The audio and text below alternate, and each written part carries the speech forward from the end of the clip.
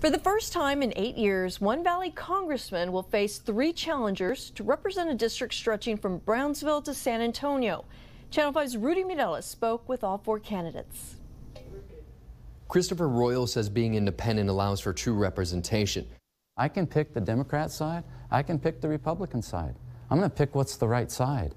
And if they both don't have the right idea, I'll write my own law. He says the region's talent has been forgotten. We sell ourselves short. You know that?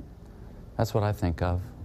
Because we have such a good group of people, intelligent, and why don't we have more businesses down here, more factories? And that's what I'll work for. Anthony Cristo says border issues are a twofold problem.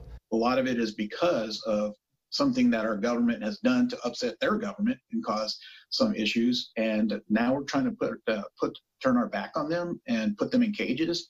Citing a lack of federal aid during weather events, he wants to redirect federal taxes.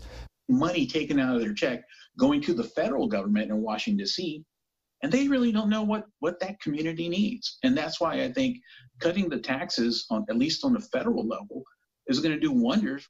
Dr. Ray Gonzalez is running as a Republican, but says he isn't beholden to a single party.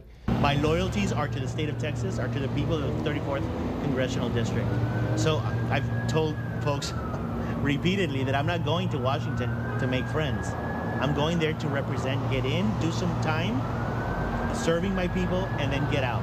Self-imposing a term limit would help him work to get rid of poison bills and pork spending. You ask yourself, who would oppose such an amendment? It's the lobbying groups and those politicians that owe the lobbying groups because their opportunities to get paid is going out the window. Finishing year 8 in office, Congressman Filemon Vela says infrastructure improvements have been a major win.